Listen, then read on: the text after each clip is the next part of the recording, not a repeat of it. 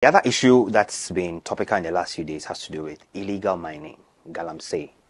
There's been talk about people in high places in government and in political parties who are neck deep in this illegality, polluting the water bodies, destroying the forest reserves. How does the commission come in when it comes to the impact of Galamsey on residents in communities that have some of these mining concessions, etc.? It's not only about how we come in, but as a commission that is protecting and promoting the rights of Ghanaians and other citizens, the commission feels so disappointed in the fight against Galamsey and artisanal mining in general. It's a failed fight, according to what many people have said. We are disappointed that no less a person than the president would put his presidency on the line he promised. Presidents don't promise and renege on their promises. For what has happened, which has dire implications on the health of so many Ghanaians, I must say that the government and the president have disappointed Ghanaians. And I have heard people talk about the possibility the president should declare a state of emergency. I actually subscribe to that. Because why wait? If you look at the pollution and the type of effects it is already having on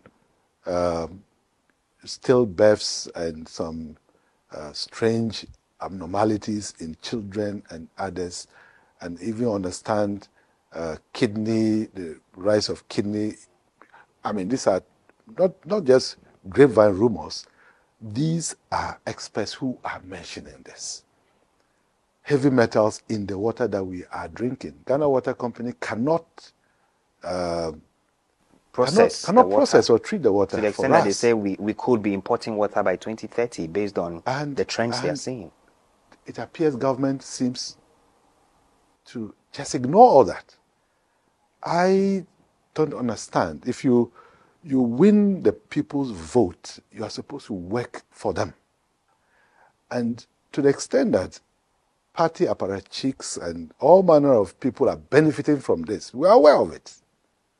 And that may be the cause of the inertia of government.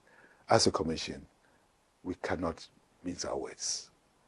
This is a disappointment from the government and for the president, who has a lot of human rights credentials. He should do something before he leaves power soon.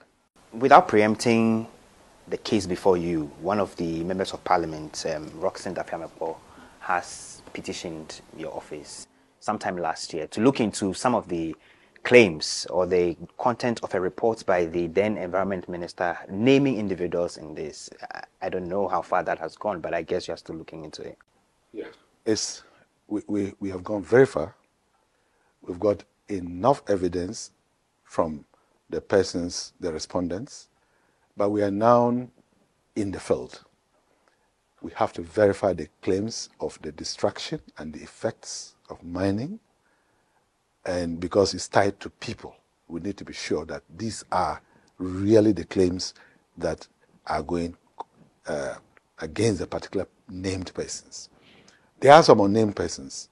We have jettisoned that aspect of the bill, of the complaint. I can't go beyond that, but rest assured, we are working diligently and will come out soon. Because of the sheer size of the land size that has been affected, which we need to go to the locus to be sure of, and which we are doing now, there would be some delay. And that has been occasioned, yeah. How would you respond to critics who say, for example, state agencies are working in silos when it comes to some of these issues? So, for example, the police will be investigating one issue, on the other hand, another body is looking into it. Then at some points, the law doesn't allow you to do that because another body is doing that. How do you respond to the critics who say then you're just working inside? the police will be working on their mandate. Criminal investigations is not necessarily human rights investigations.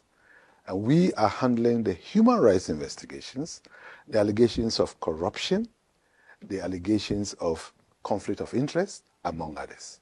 That is within our beef. Now, we can't necessarily work with the police in that, in what I've mentioned. This is our turf. If the police are also around the same area, they're also looking at their own mandate. Otherwise, any outcome will be declared as ultra-virus. We need to be mindful of what the law gives us to do and perform right within it. I make this point because sometime this year, the Attorney General had issued an advice to the police CID that was investigating this same interministerial committee report, and advised basically that all of the content of the report were hearsays. Well, he is entitled to his opinion. As a commission, we are also entitled to how we see our mandate. We are proceeding with our mandate. We are not seeing it as... In fact, Frimpong Boateng, Prof, has been interviewed by us. Yes, I remember you did a comprehensive work around some allegations against him as a... Yes, but not that one. On the Roxanne's, the famous post, we have interviewed him, and he has also further provided more information, and some allegations that were made against he himself, he has had to respond to them. And so we are on. Yeah. I don't want to ask about timelines, but would you hazard a timeline for us? I wouldn't want to, because we've got quite a number of, I would say, high-profile cases that we are trying to conclude. What is important is that we want to do so when the people are still in the offices in which they approached us. We are dealing with the cathedral. We're dealing with this IMSEM, the environmental case. We're dealing with, in fact, some other high-profile cases that have been brought by members of parliament. And we want to put them through before the end of their term, so that it will be meaningful to them.